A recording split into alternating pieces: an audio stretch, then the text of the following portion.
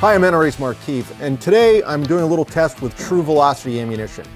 You know, when it comes to rifle cartridges, they've pretty much been the same for about 150 years. You have a projectile, you have powder, you have a primer, and a brass case.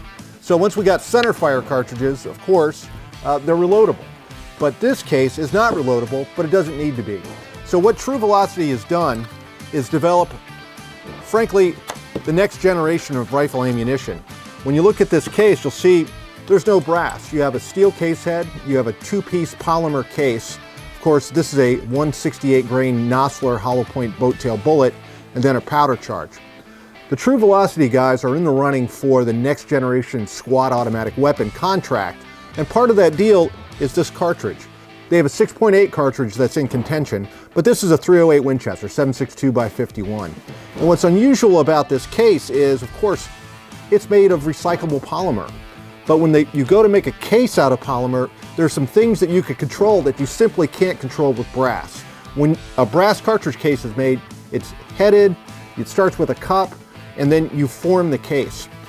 The thing about this case is it's done by injection molding. So you can really hold the tolerances. You can hold the primer pocket to a very fine dimension. And what the True Velocity guys discovered is there's some internal things that they can do with the cartridge case to make it more efficient. So you're ending up with less gunpowder delivering the same amount of velocity. And of course, they're using a Nosler hollow point boat tail bullet, which is a very fine projectile. For hunters, there's also a 165 grain Nosler AccuBond, which is a very, very good hunting bullet. Deep penetrating, quite accurate. But the cartridge we're looking at today, of course, is the 168 match bullet. So when these guys make these cases, it's not the same process as you see in a standard manufacturing facility that produces ammunition.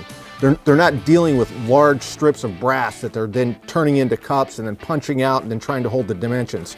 No, the dimensions they get here are done basically by a robot, and their quality control is outstanding. So every one of these cases is exactly the same dimension as the case before it, which is really quite an accomplishment. So when you look at this case, you'll see that you have a steel case head. Now the thing about a steel case head is, of course, it's stronger than brass. It's about 3 times stronger. You have a conventional primer, and then they use a 2-part process to actually create the case itself. Now these cases can be recycled. Of course, the case head is steel, so you can pick it up with a magnet, and that applies not just to the exterior dimensions of the case, but the internal dimensions as well. So what we've noticed is when we shoot this over the chronograph, we get very low standard deviations. That means there's not a lot of difference from one round to the next in terms of velocity, which in particular for long range shooting can make quite a big difference. So the gun I have today is a Springfield Waypoint 2020. This one has a carbon fiber barrel, chambered of course in 308 Winchester. And we'll actually see what this ammunition, the True Velocity, does over the chronograph. So one of the things that the military really likes about this cartridge case construction is its lightweight. It's about 30% lighter than using brass. The other thing too about this polymer, it's not a heat sink like brass. So in particular for machine gun applications, which don't really apply to the average hunter or shooter, you're not getting as much heat, and of course, the cartridges weigh about 30% less.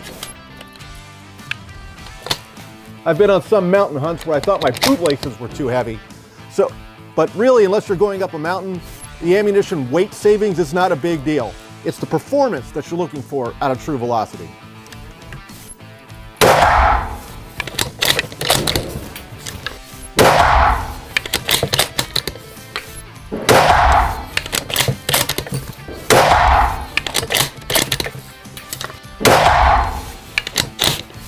Now I fired these cartridges out of semi-automatic rifles, my M1A, my Colt 901, but also through the bolt action rifle. All those guns are sub-MOA, as is this one, so we're getting groups that are less than an inch at 100 yards. But the real thing that we're looking for is consistency in this ammunition. All right, so let's take our next 5-round string and see how we do when it comes to standard deviation. This is typically a 2,650 foot per second load, and let's just see how consistent it is.